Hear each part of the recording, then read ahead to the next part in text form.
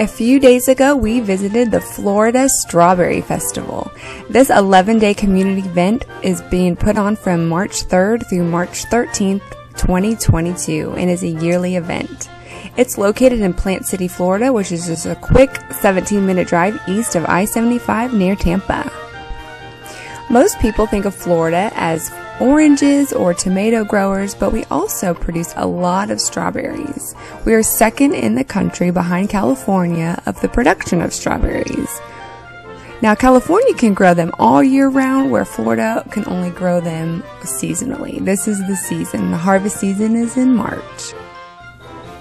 To celebrate the bountiful harvest, they started the Strawberry Festival back in 1930. It had a 6-year hiatus during World War II, but it has been going on ever since. And it's considered one of the top 40 fairs in North America. The kids come for the rides, but let's be honest, adults, we come for the food. And we'll show you some of the food here in a minute, but I did want to talk about the entertainment that the Strawberry Festival has. It has some top-notch entertainment. This year, for 2022, they have the Oak Ridge Boys, the Beach Boys, Boys to Men, Lauren Daigle, Sammy Hagar and the Circle, John Anderson and Kenzie Wheeler, Ricky Nelson, remembered by Matthew and Gunnar Nelson, Lee Greenwood, Jake Owen, the Letterman, Tesla, Bobby Bones and the Raging Idiots, Nelly, the Bellamy Brothers, and who we came for personally tonight, Zach Williams. There is so much food here at the Strawberry Festival, we can't possibly show you all, but we're going to show you some of our favorites and some new things we tried this year. First off is what I get every year. It's one of my personal favorites, and now my son really loves them too. They're the Gator Bites. We get them here from the Seafood Cabana. They now have 2 food trucks on site, and it's a husband and wife team. They're really nice. They were featured on Carnival Eats if you've ever seen it on TV.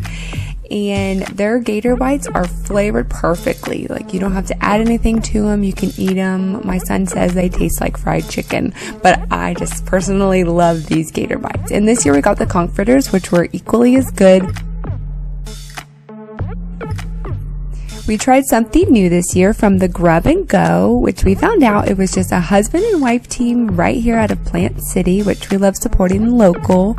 So that was good. We were trying to find strawberry dishes, and this one, the pork chop sandwich, had a strawberry bacon jam topped with a fried green tomato, and they had a special sauce, which was like a horseradish aioli is what they said. It didn't taste spicy at all. It was so good. This was honestly one of the best things we ate that day.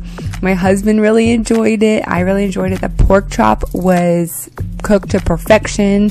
It wasn't chewy. It was super moist. This is honestly, I hope they're there next year because I want another one.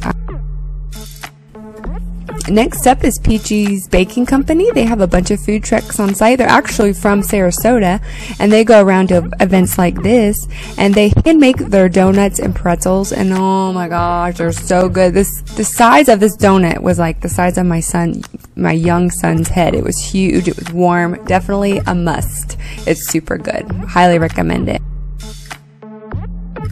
What is it? Deep fried Oreos. Then you put some white chocolate. I'm just gonna try a bite. No, you can have that whole thing. Have that whole thing, okay? What's in it? Oreo. Oh, Oreo. Okay, he don't like Oreos. Oh my goodness, that is so good.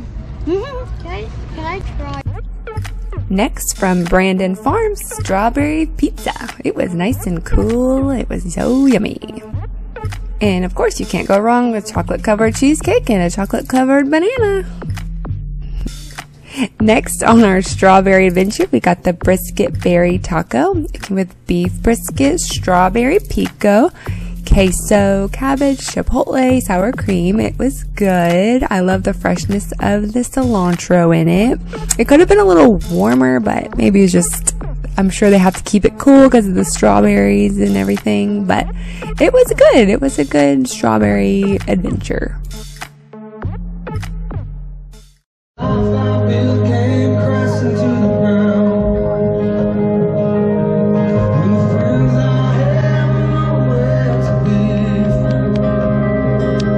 I could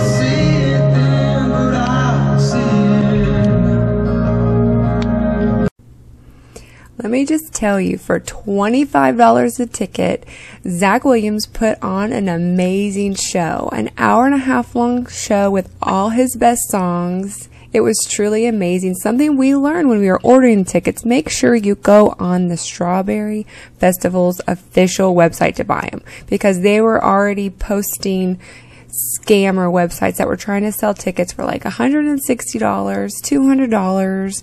There was $25. There was plenty of tickets. You could easily get them on their website. Maybe not the first day, but try back again the next day when the website isn't so busy being flooded with purchases. But it was honestly worth the $25. Zach Williams did a great job. His band was awesome. It was just a great performance all the way around. Last but not least, you can't leave the Strawberry Festival without getting a strawberry shortcake. We did the make your own strawberry shortcake inside the Pioneer Village just outside the Wish Farm soundstage where we just watched the concert. Thank you so much for watching our adventure at the Florida Strawberry Festival 2022. Don't forget to hit the like button and follow or subscribe to us. Until next time, adventures are out there. Are you? Have a blessed day. Thank you. Bye.